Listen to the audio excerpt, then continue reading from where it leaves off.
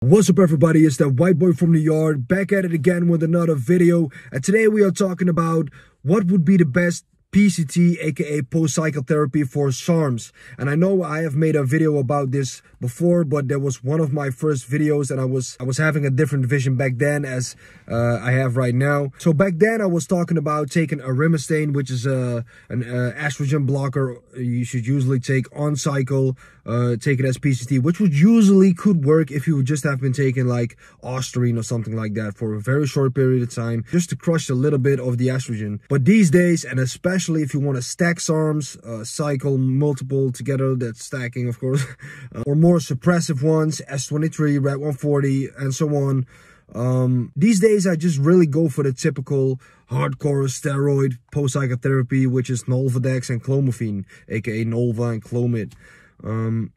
Depends, if you got GYNO on cycle, I should definitely suggest raloxifene.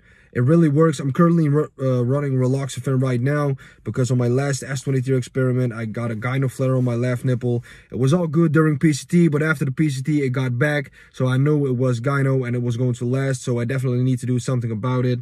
I had two options, which was raloxifene and letrozole, but I wanted to wait with letrozole because that shit makes you feel very terrible. So raloxifene, I'm doing that 60 milligrams a day right now for 10 days and then taper down to 30 milligrams until the GYNO was gone. But anyway, that's an option. You could choose raloxifene or nolvadex depending on GYNO, but that's my opinion. That's what I would do. If you don't really have GYNO or a little bit, nolvadex will do the trick. Nolva is great for GYNO as well. But yeah, like I said, these days I would just strictly go for nolvadex and clomid. And somehow clomid, you know, that shit makes me feel really great post-cycle. I keep my strength, my energy, all the stuff. Depending on ball size, you could take HCG alongside. I'm not really a big fan of injecting if I don't have to. But HCG is great. Your balls will drop really fast. So you could add that to the nolvadex or raloxifene and clomid. So yeah, I said arimistane as a PCT. Don't do that shit. That was just stupid for me to say. I got the video up there. I will keep it up there for you guys to watch because this was definitely some of the first information I got experimenting with SARMs and AIs and SERMs and stuff like that.